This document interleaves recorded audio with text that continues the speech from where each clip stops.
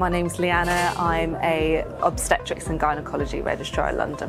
Today I'm here for a transabdominal and transvaginal ultrasound course.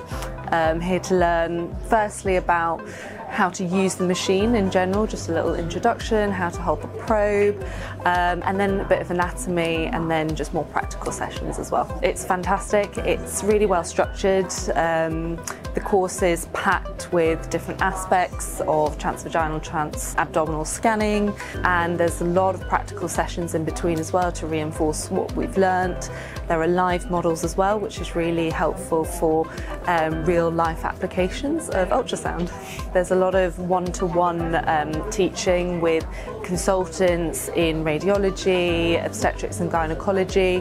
They give you little tips and tricks from their trade as well, so it's been fantastic.